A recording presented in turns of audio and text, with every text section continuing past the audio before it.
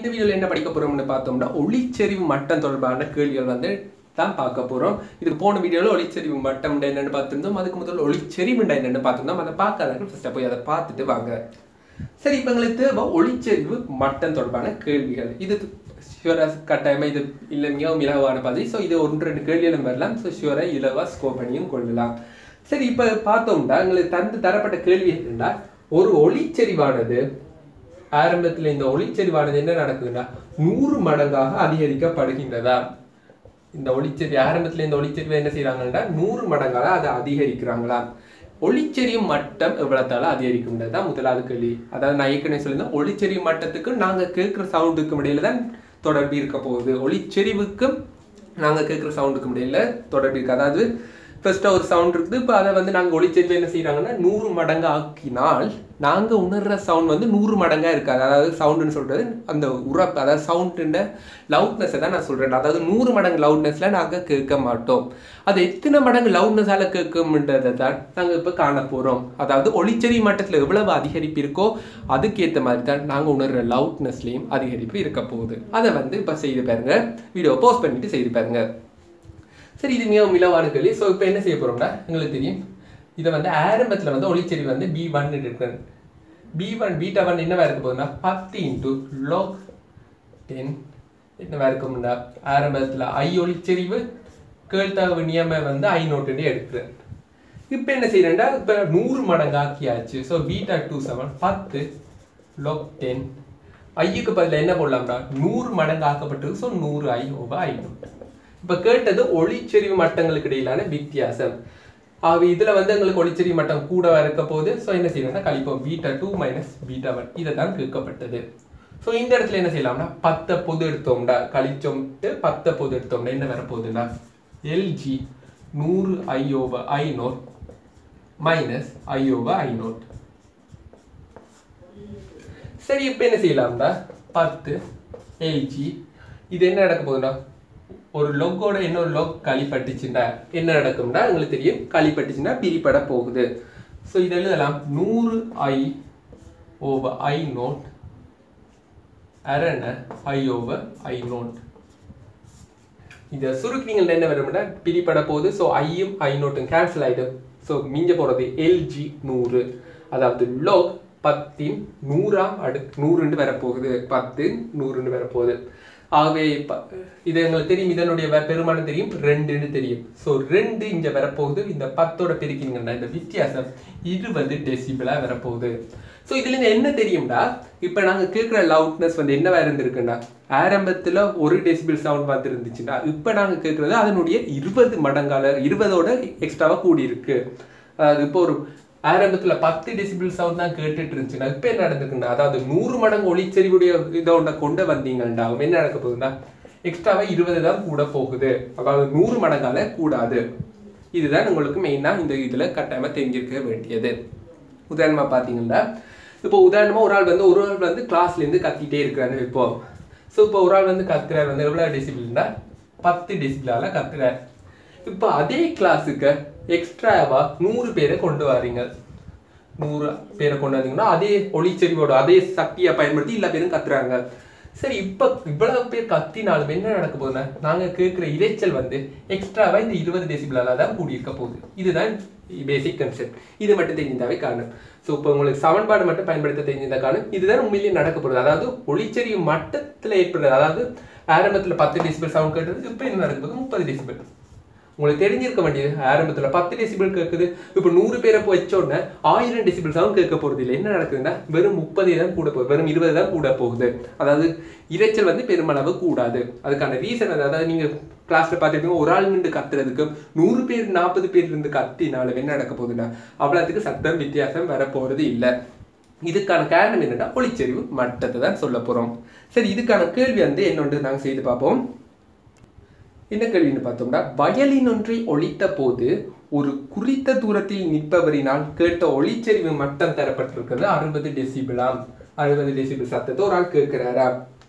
சர்வசமனான 25 வயலின்களை கொண்டு வராங்களாம். 25 வயலினை கொண்டு வராங்களாம்.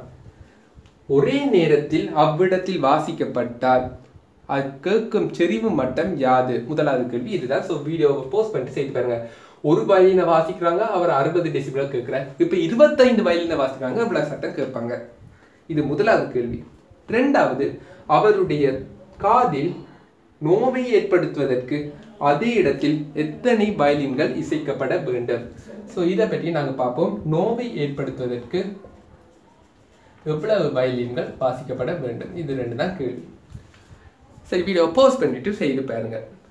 சரி, முதலாவது கேள்வி எவ்வாறு செய்யறேன்னு பார்த்தோம்னா, நான் சொல்லியிருந்தேன் ஏற்கனவே, ஒரு 25 வயலினை கொண்டு வரனால இந்த டெசிபிள் வந்து 25 ஆகாது. 25 வயலினை கொண்டு வந்தா எது 25 ஆகும்டா? இது 25 மடங்குண்டா. ஆரம்பத்தில் ஐ சக்தி தான் வந்துச்சுண்டா. ஒளிச்செறிவுன்னு சொன்னது ஓரலகு நேரத்தில் ஓரலகு பரப்புல போகின்ற சக்தி.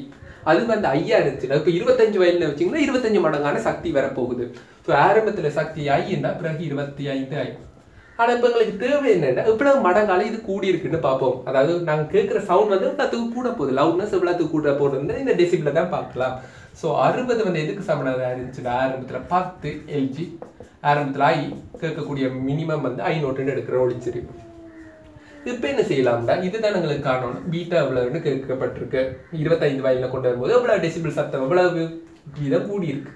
ஸோ இப்போ பார்த்தீங்கன்னா இதுலேயும் 10 LG, இதில் என்ன நடக்க போகுதுன்னா 25 ஐயா இருக்க போகுது. So inode. ஸோ இப்போ என்ன செய்யலாம்னா, ஒன்றுலேருந்து ஒன்று கழிச்சு விட்டீங்களா, பீட்டா மைனஸ் 60 10 LG. இதை நான் டிரெக்டாக எழுதுறேன். ஐயோவா ஐநோட் வந்து கேன்சல் ஆகிடும். ஸோ 25. ஸோ மடக்கி அட்டவணையில் லோக் 25 பாருங்க. பார்த்து நீங்கள் கண்டுபிடிச்சிங்களா, சுருக்கினீங்களா, விட வந்து என்னவா இருக்க போகுதுன்னா பீட்டா 77.8 டெசிபிள். அதாவது ஆரம்பத்தில் ஒரு வயலின் வாசிக்கும் போது இருந்த சவுண்ட் வந்து 60 டெசிபிள். இப்போ அதுக்கு பதிலாக 25 வயலினை விட்டாலும் என்ன நடக்க போகுதுன்னா, ஒரு நாளும் சவுண்ட் வந்து 25 மடங்காக போகிறது இல்லை. நீங்கள் கேட்குற சத்தம் கொஞ்சம் தான் கூடி இருக்குது. 77.8 ஆகிட்டு தான் இருக்க போகுது. ஸோ இப்போ அடுத்தது நீங்கள் செய்து பார்த்துருப்பீங்க. அதாவது நோவை ஏற்படுத்துவதற்கு எவ்வளவு தேவை வயலின். உண்மையில் நாங்கள் சொல்லியிருந்தோம், ஒரு எங்களால் கேட்கறதுக்கு தேவையான மிக குறைந்த அளவு சக்தி தான் நாங்கள் ஐநோட்டுன்னு சொல்லுவோம். அதாவது 1 தர 10^12 வேட் மீட்டர் மைனஸ் 2. அதே மாதிரி எங்களோட காதில் நோவை ஏற்படுத்துறதுக்கு எவ்வளவு சக்தி தேவையோ அதை நாங்கள் என்ன சொல்லுவோம்டா, நோ ஏற்படுத்தும் ஒளிச்செறிவுன்னு சொல்லுவோம். அது எவ்வளவா இருக்க போகுதுன்னா 1 வேட் மீட்டர் மைனஸ் 2வா இருக்க போகுது. சரி, இப்போ எங்களுக்கு தெரியும் 1 வேட் மீட்டர் மைனஸ் 2டா. அதான் எங்களுக்கு தெரியும் ஒரு வயலின்லேருந்து எவ்வளவு வருதுன்னு நாங்கள் காணணும். அது வந்து நாங்கள் காண தேவையில்லை. காரணம் என்னென்னா, எங்களுக்கு தெரியும் ஒரு வயலின்ல என்ன நடக்க போகுதுண்டா 60 டெசிபிள் சவுண்ட் தான் வரப்போகுது. இப்போ என்ன செய்யலாம் அப்படின்னு பார்த்தோம்டா, எங்களுக்கு தெரியும் ஒளிச்செறிவு வந்து 1 வேட் மீட்டர் மைனஸ் 2 ஆனால் என்ன நடக்க போகுதுண்டா, இதுல வந்து ஒரு ஆள் வந்து நோவோ உணர போறார். அதாவது ஒளிச்செறிவு வந்து 1 வேட் மீட்டர் மைனஸ் 2 ஆனால். ஆனால் எங்களுக்கு தெரிய வேண்டியது ஒளிச்செறிவு எவ்வளவுன்னு தெரியாது. ஸோ என்ன செய்யலாம்னா பிரதிட்டு பார்ப்போம்.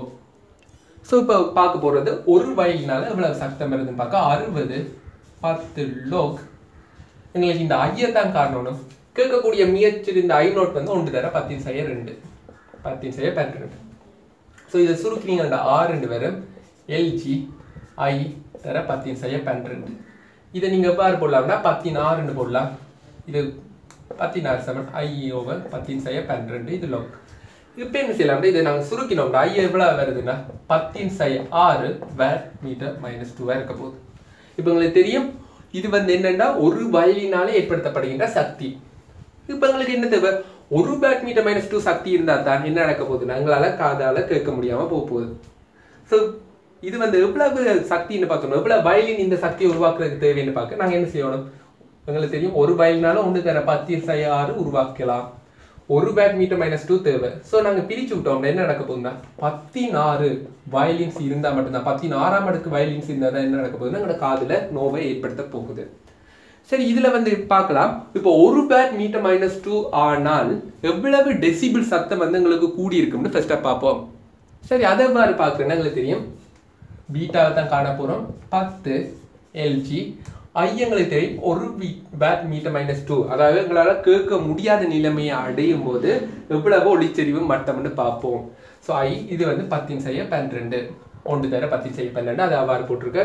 ஸோ இதை சுருக்கினீங்கன்னா 10^12 வரப்போகுது. ஸோ இதை நீங்கள் சொல்கிறீங்களா 120 டெசிபிள். ஸோ ஒரு மனிதனால் கேட்கக்கூடிய மேக்ஸிமம், அதாவது நோய் ஏற்படுத்தாத வரைக்கும் நீங்கள் கேட்கக்கூடிய மேக்ஸிமம் ஒளிச்செறிவு 120 டெசிபிள் கேட்கலாம். அதே மாதிரி குறைவாக எவ்வளவு கேட்கலாம்னு பார்த்தீங்கன்னா பீட்டா 10 எல்ஜி, அதாவது குறைவாக இருக்கக்கூடிய 10/12. இந்த இடத்துல ஒளிச்செறிவு மட்டத்தை பார்க்க ஸோ இதுலேயும் 10/12 தான் போடணும். காரணம் இது தொடர்பாக தான் நாங்கள் பார்க்க போகிறோம். ஸோ 10/12 தான் நாங்கள் கேட்க வேண்டிய அந்த இடத்துல தான் நாங்கள் ஒளிச்செறிவு மட்டம் பார்க்க போகிறோம். ஸோ இந்த இடத்துல 10/12 போட்டிங்களா கேன்சல் ஆகி 1. ஸோ 10 அடுக்கு எவ்வளவு இருக்க போகுதுன்னு உங்களுக்கு தெரியும். டிரெக்டாக சொல்லலாம் 10 தான் நீங்கள் சொல்லலாம் 10 இருக்க போகுது. சரி, இதில் வந்து 1 வரப்போகுது. ஸோ பார்த்தீங்களா 10 எல்ஜி 1. சரி, இப்போ எல்லாத்துக்கும் தெரியும் இது வந்து என்னவா இருக்க போகுதுன்னா 0. ஸோ இதில் பார்த்தீங்களா பெருக்கிங்கன்னா 0 டெசிபிள். ஸோ ஒரு மனிதனால் கேட்கக்கூடிய 0 to 120 டெசிபிள் சவுண்ட் மட்டும்தான் கேட்க முடியும். இதுக்கு மேலே கூடினா என்ன நடக்க போகுதுன்னா காதில் வந்து நோய் ஏற்படும். பிறகு 150 டெசிபிளை விட கூட கேட்டுச்சுன்னா ஆள் வந்து மரணிப்பார். ஆனால் அதோட இன்னொன்றும் பார்த்துருந்தோம், 16 வயலினை வாசிச்சா தான் என்ன நடக்குது. 16ன்னு சொல்லப்படுறது எவ்வளோன்னா 1 மில்லியன் வயலின் சேர்ந்து வாசிச்சா மட்டும்தான் நோய் ஏற்படுத்தக்கூடிய இதை வந்து அந்த மனிதனுக்கு ஏற்படுத்த போகுது. அவை பார்த்தீங்கன்னா தெரியும். இதே வந்து தச்சையில் மாறி இருந்துச்சுன்னா, அதாவது ஒரு வயலினை வாசிக்கும் போது அவருக்கு 10 டெசிபிள் வந்து 10 டெசிபிள் சவுண்ட் வருது. இப்போ 2 வயலினை வாசிக்கும் போது 20 டெசிபிளாக அமைந்து இருந்தால் இப்போதைக்கு நாங்கள் யாருமே உயிரோடு இருக்கலாம். காரணம் என்னன்னு பார்த்தீங்கன்னா இதுக்கு ஏற்ற மாதிரி என்ன நடக்குது இருக்கு, எங்களால் கேட்கப்படுற சத்தம் கூட்டிகிட்டே போக போகுது, கேட்க முடியாத அளவு சத்தம் வந்திருக்கு. ஆனால் என்ன நடக்குதுன்னா ஒளிச்செறிவு மட்டம் இந்த சக்திக்கு நேர்வித சமனாக கூட போகிறது இல்லை. ஆகவே பார்த்தீங்களா என்ன நடக்க போகுதுன்னா உங்களுக்கு கேட்கப்பட்ட கேள்விப்படி 2ஆவதுல எவ்வளவு வயலின் தேவைன்னா 16 மடங்கு, அதாவது 1 மில்லியன் வயலின் தேவை. ஸோ இந்த வீடியோ பிடிச்சி மறக்காம ஷேர் பண்ணுங்க. அதோட ஏதாவது டவுட்ஸ் இருந்தால் கமெண்ட்ஸில் லீவ் பண்ணாமல் பயப்படாங்க. தேங்க்யூ.